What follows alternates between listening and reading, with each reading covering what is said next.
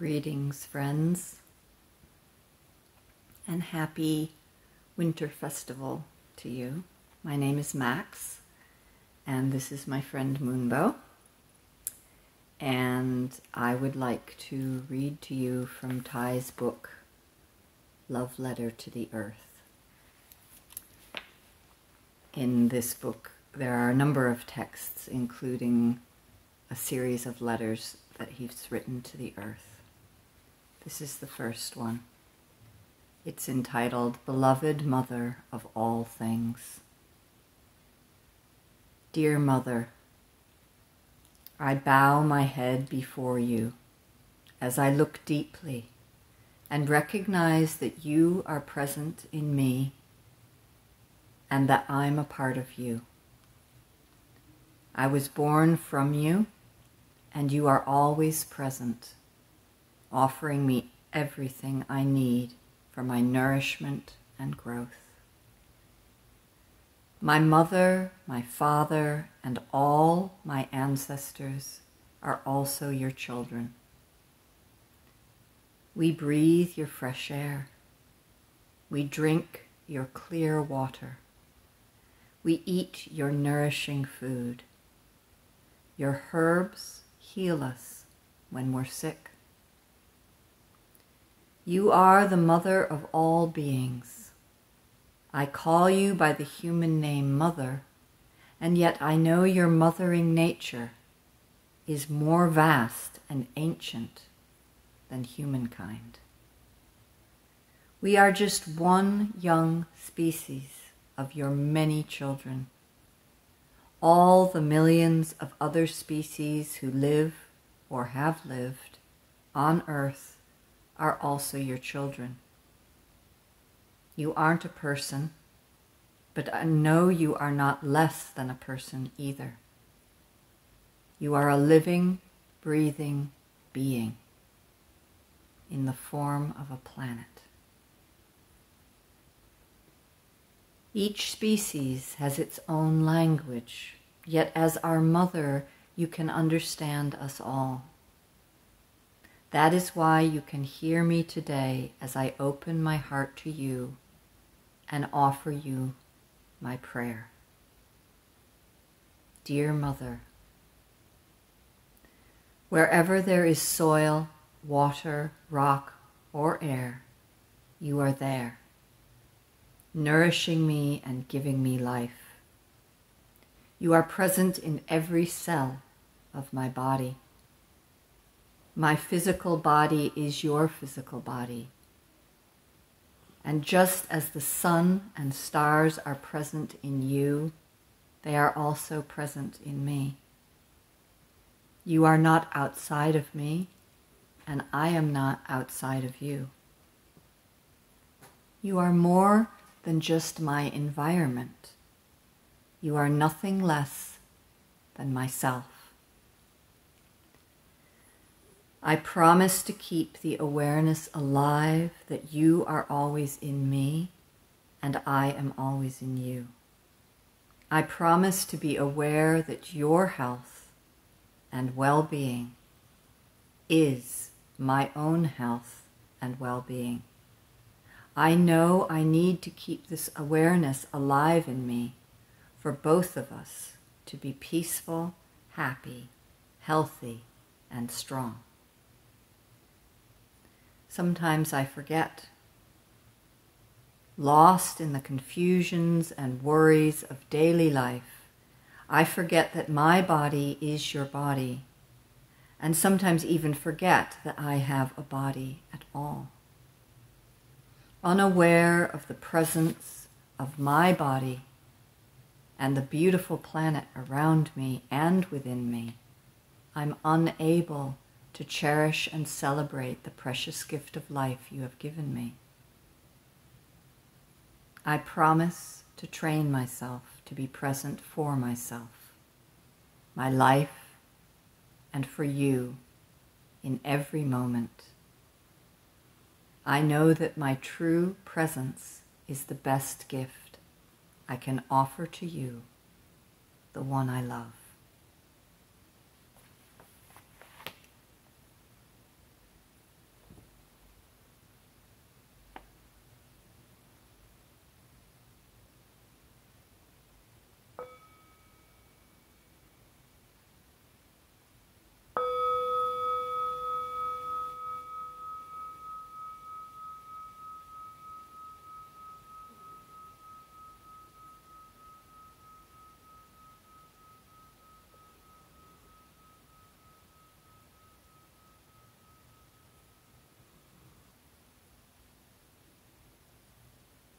This is the second love letter to the earth from our teacher.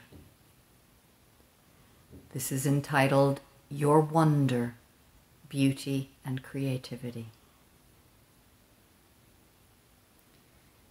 Dear Mother Earth, each morning when I wake up, you offer me 24 brand new hours to cherish and enjoy your beauty. You gave birth to every miraculous form of life. Your children include the clear lake, the green pine, the pink cloud, the snow-capped mountaintop, the fragrant forest, the white crane, the golden deer, the extraordinary caterpillar, and every brilliant mathematician, skilled artisan, and gifted architect. You are the greatest mathematician, the most accomplished artisan, and the most talented architect of all. The simple branch of cherry blossoms, the shell of a snail, and the wing of a bat all bear witness to this amazing truth. My deep wish is to live in such a way that I am awake to each of your wonders and nourished by your beauty. I cherish your precious creativity and I smile to this gift of life. We humans have talented artists, but how can our paintings compare to your masterpiece of the 4 seasons? How could we ever paint such a compelling dawn or create a more radiant dusk? We have great composers, but how can our music compare to your celestial harmony with the sun and the planets, or to the sound of the rising tide? We have great heroes and heroines who have endured wars, hardships, and dangerous voyages. But how can their bravery compare to your great forbearance and patience along your hazardous journey of eons? We have many great love stories, but who among us has love as immense as your own, embracing all beings without discrimination? Dear Mother, you have given birth to countless Buddhas, saints, and enlightened beings. Shakyamuni Buddha is a child of yours. Jesus Christ is the Son of God, and yet he is also the Son of Man, a child of the earth, your child. Mary is also a daughter of the earth. The Prophet Muhammad is also your child. Moses is your child. So too are all the bodhisattvas. You are also mother to eminent thinkers and scientists who have made great discoveries, investigating and understanding not only our own solar system and Milky Way, but even the most distant galaxies. It's through these talented children that you are deepening your communication with the cosmos. Knowing that you have given birth to so many great beings, I know that you aren't mere inert matter, but living spirit. It's because you're endowed with the capacity of awakening that all your children are too. Each one of us carries within ourselves the seed of awakening the ability to live in harmony with our deepest wisdom, the wisdom of interbeing. But there are times when we have not done so well. There are times when we have not loved you enough, times when we have forgotten your true nature, and times when we have discriminated and treated you as something other than ourself. There have even been times when, through ignorance and unskillfulness, we have underestimated, exploited, wounded, and polluted you. That is why I make the deep vow today, with gratitude and love in my heart, to cherish and protect your beauty, and to embody your wondrous consciousness in my own life. I vow to follow in the footsteps of those who have gone before me, to live with awakening and compassion, and to be worthy of calling myself your child.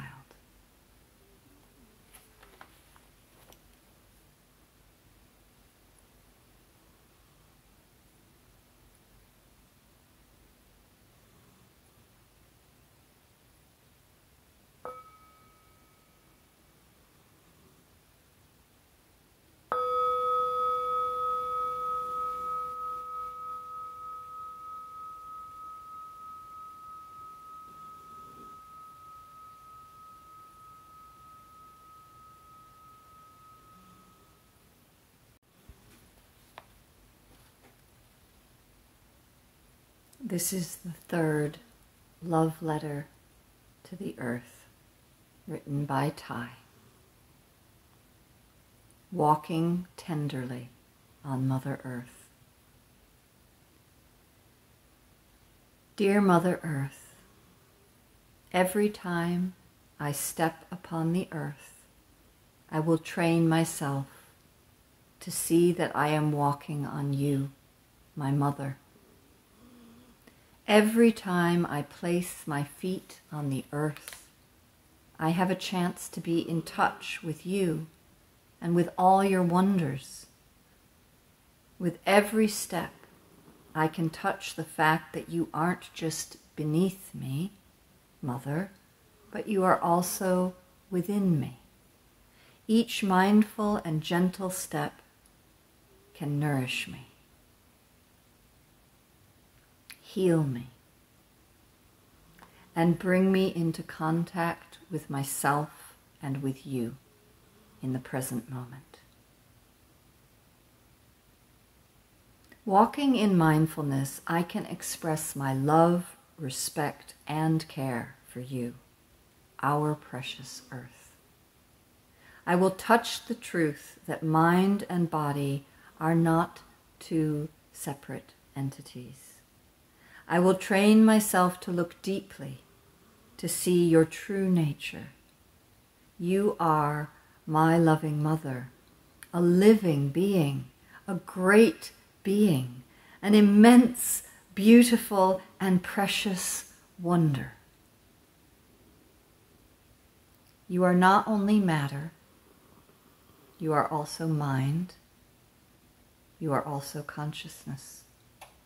Just as the beautiful pine or tender grain of corn possess an innate sense of knowing, so too do you. Within you, dear Mother Earth, there are the elements of earth, water, air, and fire. And there is also time, space, and consciousness. Our nature is your nature, which is also the nature of the cosmos. I want to walk gently, with steps of love and with great respect. I shall walk with my own body and mind united in oneness. I know I can walk in such a way that every step is a pleasure, Every step is nourishing, and every step is healing. Not only for my body and mind, but also for you, dear Mother. You are the most beautiful planet in our entire solar system. I do not want to run away from you, dear Mother, nor to hurry. I know I can find happiness right here with you. I do not need to rush to find more conditions for happiness in the future. At every step, I can take refuge in you. At every step, I can enjoy your beauties, your delicate veil of atmosphere, and the miracle of gravity. I can stop my thinking. I can walk relaxingly and effortlessly. Walking in this spirit, I can experience awakening. I can awaken to the fact that I am alive and that life is a precious miracle. I can awaken to the fact that I am never alone and can never die. You are always there within me and around me at every step, nourishing me, embracing me, and carrying me far into the future. Dear Mother, you wish that we live with more awareness and gratitude, and we can do this by generating the energies of mindfulness, peace, stability, and compassion in our daily lives. Therefore, I make the promise today to return your love and fulfill this wish by investing every step I take on you with love and tenderness. I am walking not merely on matter, but on spirit.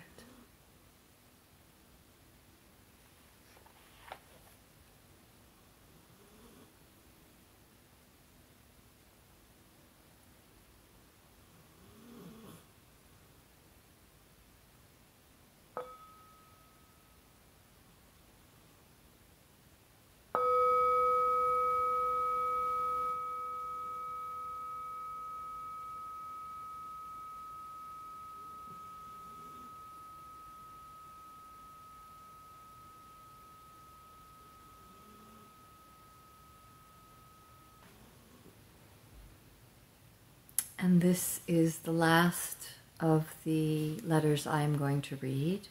There are actually a total of 10. And I will read this one, which is the fourth, and wish you well in your practice and in your festive season.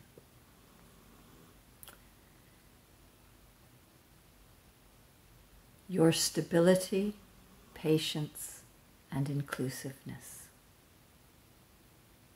Dear Mother Earth, you are this infinitely beautiful blue planet, fragrant, cool, and kind. Your immeasurable patience and endurance makes you a great bodhisattva. Even though we've made many mistakes, you always forgive us.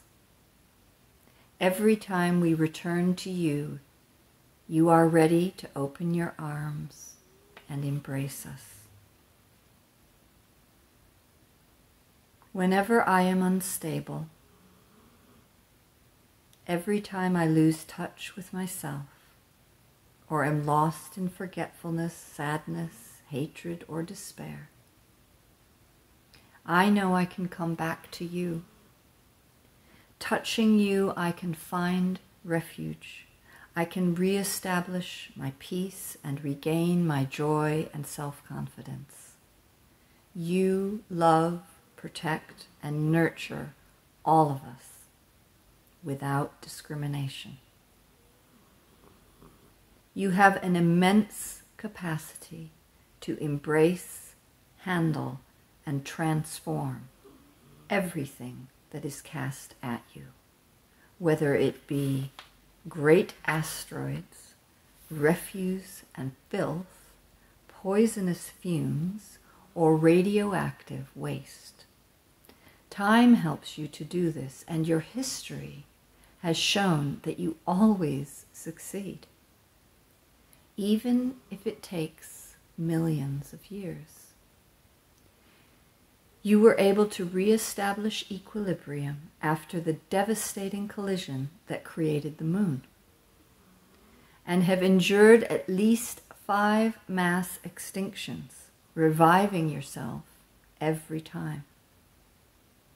You have an extraordinary capacity to renew, transform, and heal yourself, and also us, your children.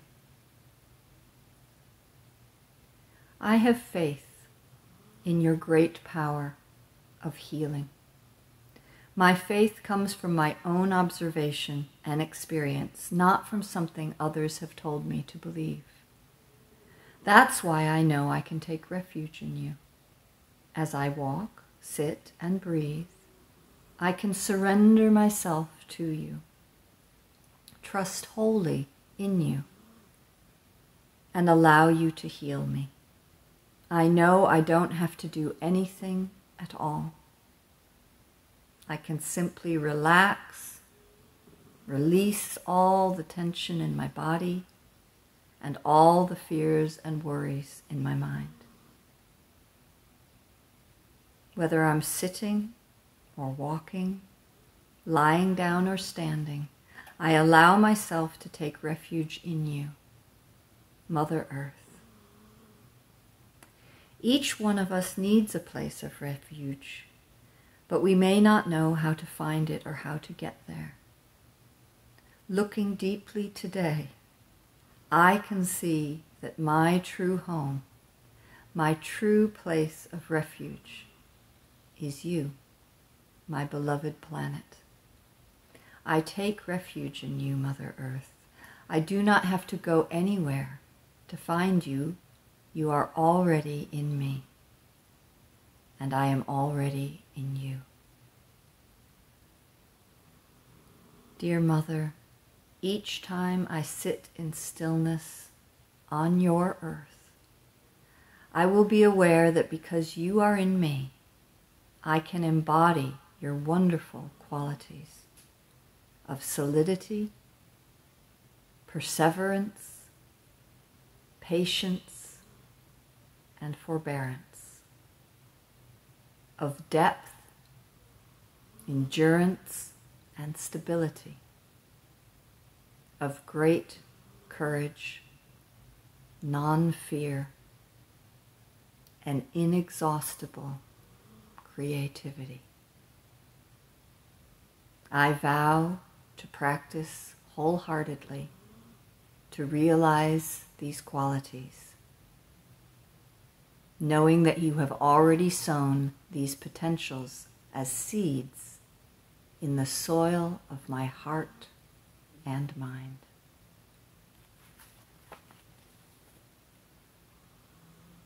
Blessings, blessings, dear friend.